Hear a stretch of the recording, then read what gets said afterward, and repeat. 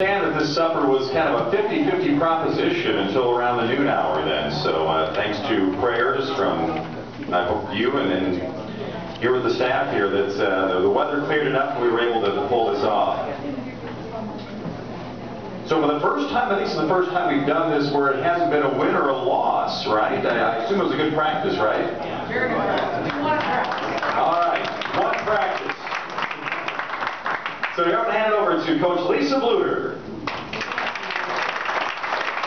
Thank you for once again having us. And Sister Agnes, how many years running are we? 17. 17 and counting. Wow.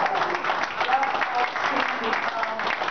Sister Agnes has been such a great supporter of our program, as many of you have been, obviously, but Sister Agnes has done this for 17 years, and we're so appreciative of her and her support and her prayers because they are constant, and we appreciate that so much. You know, there's a lot of St. Mary's people, because when we went to the game, it took us about a half an hour to get from the door to our seats.